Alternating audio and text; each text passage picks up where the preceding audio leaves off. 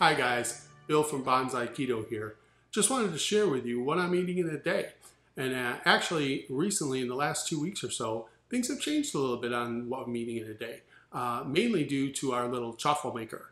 That thing is just so much fun. It's like the adult version of an easy bake oven. It's so much fun to play with and experiment with. And that's what Stacey and I are all about. We're all about trying different things and experimenting different things with our foods.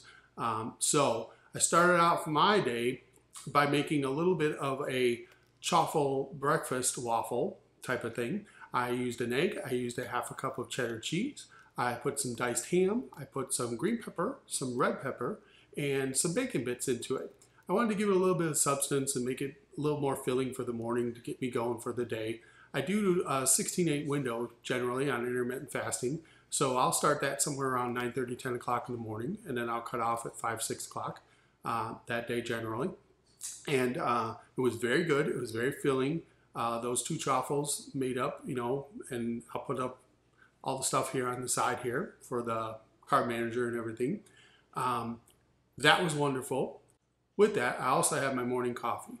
I use typically in the cafe or a donut house coffee, medium roast, and I put in usually 10 to 12 drops of monk fruit drops, and then I also use half and half, just a splash of that.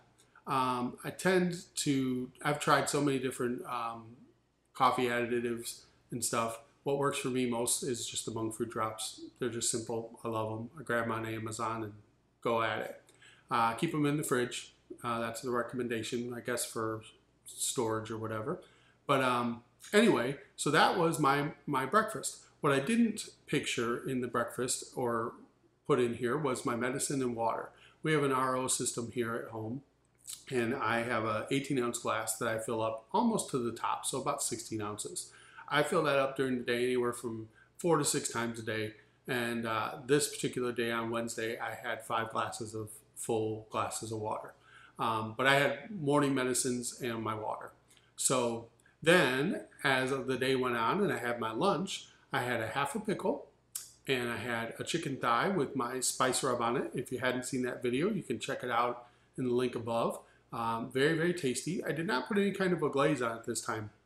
Sometimes I use a barbecue glaze or honey mustard glaze from G. Hughes, the sugar-free stuff. Just didn't have it on there this time. It was just the rub. Very, very tasty. Love, love, love that. And then I also had 5 ounces of Costco broccoli with a little bit of butter, a little bit of salt. Mix that up. Yum, yum, yum. Good, good, good.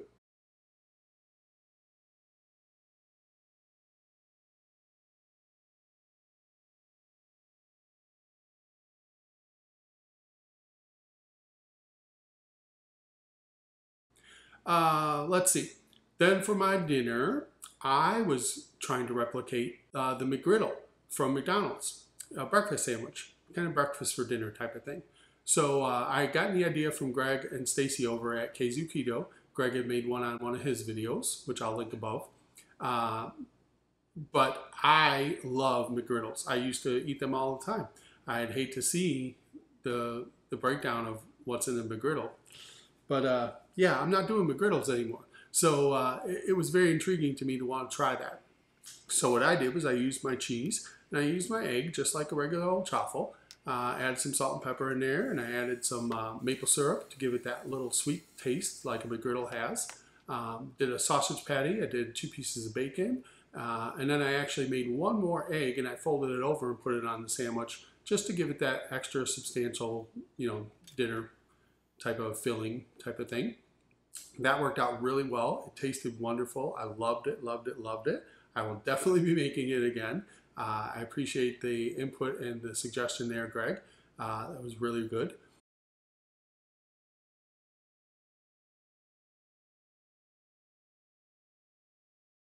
And my little snack for the day was at Kroger. I buy these little salami coins, I call them, but they're just salami slices.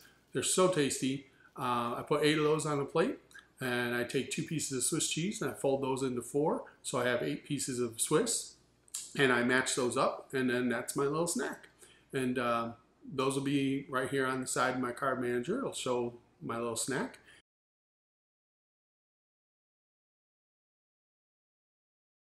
And where did I end up for the day? Let me get my cheat sheet. Let's see. I was at 14 net carbs out of 21 total carbs. 5 of that was fiber, obviously probably the broccoli. Didn't really look too deep into all that, but it's probably just the broccoli.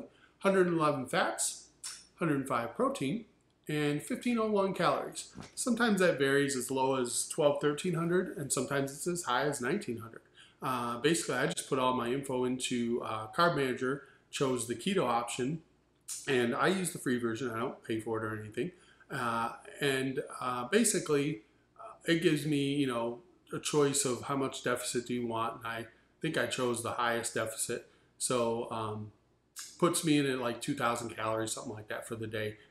I generally don't hit that, but I'm, you know, somewhere in that, like today, 1,500, somewhere in that range, give or take a little. But I just thought I'd share that with you guys. I would love to hear your guys' input in the comment area below. I also want to encourage Stacey to do a day of eating now, because her eating has changed a little bit. She's now she's kind of at the weight that she wants to be at. She's very comfortable. She's, gosh, lost close to 50 pounds. I think she's in the 130 range right now. And, you know, she's doing kind of more of a maintenance thing, but she's still, of course, watching what she's eating and eating much better than she ever used to.